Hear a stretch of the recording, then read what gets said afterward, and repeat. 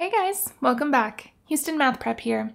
In this video, we're going to continue our conversation about polynomial graphing by discussing turning points.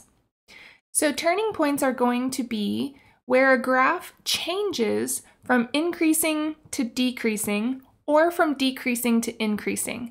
So essentially, they are what they sound like. They are where our graph turns around, makes a change. And what they look like in our picture are kind of hills and valleys. So knowing the degree of our polynomial, which we know is our highest power of x, gives us information about the possibility of how many turning points our graph might have. And it turns out that there's an actual rule that says a polynomial of degree n can have at most n minus 1 turning points.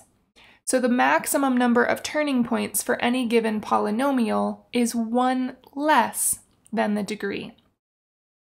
Okay, we'll use that information a little bit more. Let's take this graph here and let's identify just visually our turning points. So again, we're looking for places where our graph does a turnaround or hills and valleys. So going left to right, I can see that I have one turning point here. Always reading from left to right, at first my graph is decreasing, and then it turns around to become increasing. So that gives us this turning point, in this case kind of like a valley. Following still from left to right, I continue increasing until I get up to the top of this hill here. Here I change from increasing to decreasing, so I get a turning point. It looks like at x equals 1.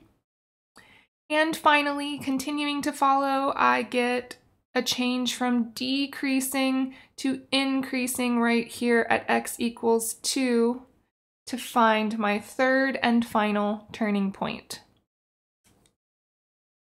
Okay, so now that we know what turning points look like on a graph, let's see if we can identify how many a particular polynomial might have. So for each of the following, determine the minimum and maximum number of turning points the graph could have. Well, we know that the maximum number of turning points has to do with the degree. In fact, it is 1 less than the degree, always. So let's start by identifying the degree. We know that that is always the highest power of x. So in this case, n equals 4, or our highest power of x is 4. So that means that my maximum number of turning points will be 4 minus 1, or 3. Now, in terms of a minimum, we want to think about end behavior and what that means. So with this having positive lead coefficient, I know that the end behavior to the right is up. And with an even degree, I know that the other side should be exactly the same. So when we think about in the end, this is what will happen.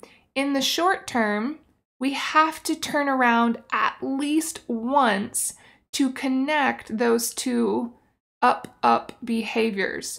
So an even degree polynomial has a minimum of 1 turning point.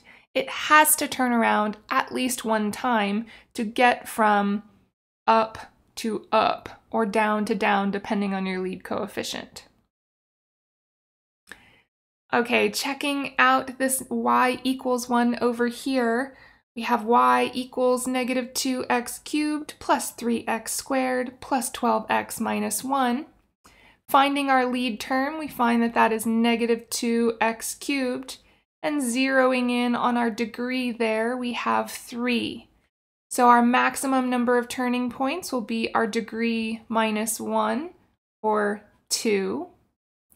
And thinking about the minimum number of turning points, well, for an odd degree polynomial with negative lead coefficient, that means the behavior on the right-hand side is down, and the behavior on the right should be opposite for odd, and so that is up. So for an odd degree polynomial, we don't actually have to have a turning point to get from opposite to opposite end behavior. it is possible it might not turn around at all. So our minimum number of turning points for any odd degree polynomial is 0. Okay, let's look at our bottom two here. So for p of x, x equals x to the 5th minus 9x cubed plus 2x plus 6. Our lead term here is our x to the 5th, which makes our degree 5. So our maximum number of turning points will be 5 minus 1, or 4, always degree minus 1. And again, because this is an odd degree polynomial, we will have opposite end behavior. Positive lead coefficient means up to the right and down to the left. So we don't have to turn around to connect those, so minimum of 0 turning points. And last but not least, k of x. Remember this one, looking for the highest power of x, we happen to find it over here at the end. So our degree is 6. So our maximum number of turning points is 6 minus 1, or 5. And our minimum number of turning points, let's see, end behavior-wise, this has a negative lead coefficient, so I know the behavior to the right is down. With even degree, the other behavior will be exactly the same. And the only way for me to connect those is to have at least one turnaround. Gotta have at least one hill there, so I have a minimum of 1 turning point. Now, one important thing to note is that this is just a range of possibilities. It is not to say that we will, on g of x, have 1 or 3. We might have any number in between. We could have 1, we could have 2, we could have 3. For p of x, we could have any number between 0 and 4, and so on. This is just the minimum and maximum possible. Alright guys, that does it for this video on turning points in our polynomial graphing series. Until next time, we'll catch you later.